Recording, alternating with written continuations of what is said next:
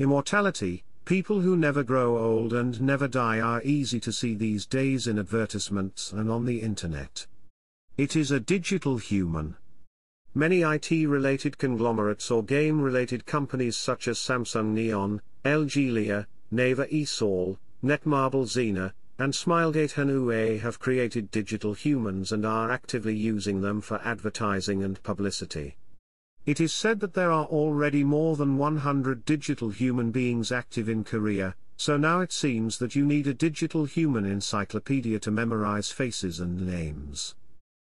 Rosie of Sidus, who created a digital human sensation in Korea as a virtual influencer last year, successfully entered the advertising market with the expectation that it can replace real celebrities, but now it is not receiving the same attention as before.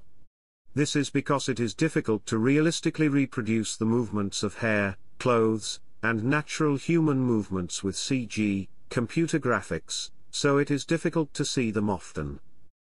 This phenomenon occurs because the graphic designer creates each scene by adjusting all environmental variables such as camera, light source, movement, shape, and color. It still requires a lot of manual work and a long time. A technique to overcome this is neural rendering.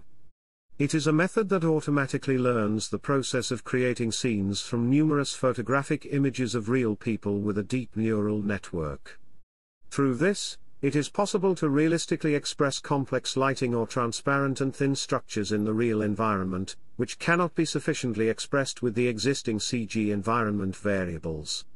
It is possible to create vivid images and videos of new people with just a single sentence, sketch, or photo. It requires a lot of data and a long learning time, and there is still a limit to synthesizing high-resolution images compared to the CG method. Digital humans are sometimes classified as digital double when imitating real people and virtual human when they have their own identity.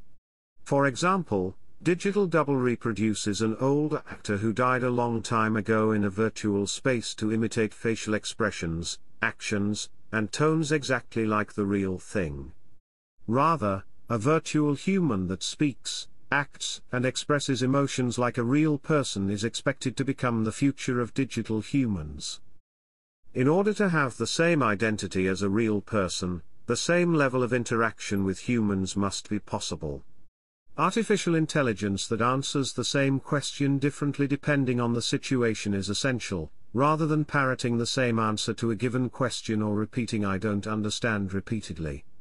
For example, Soul Machines, an AI company in New Zealand, is said to have developed a digital human that recognizes the voice of the other person and responds by recognizing emotions with a digital brain that mimics the human brain.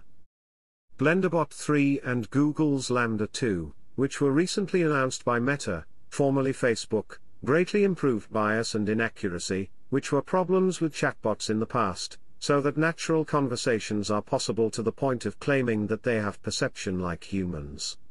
In addition to this, if technology that understands human expressions and movements and responds naturally is fused, digital humans who look like real people and can communicate will be easily seen in our lives.